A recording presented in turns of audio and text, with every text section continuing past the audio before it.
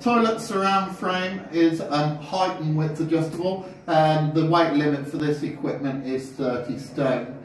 So this is for users who are unable or finding difficulty getting on and off of the toilet.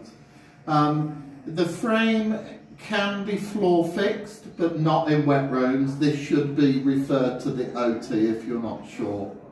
Consideration of providing a second frame should only be given when the user frequently accesses toilets that are upstairs and downstairs.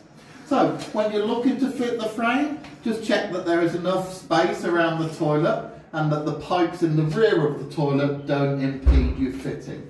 So you're going to bring the frame in, making sure it's nicely placed.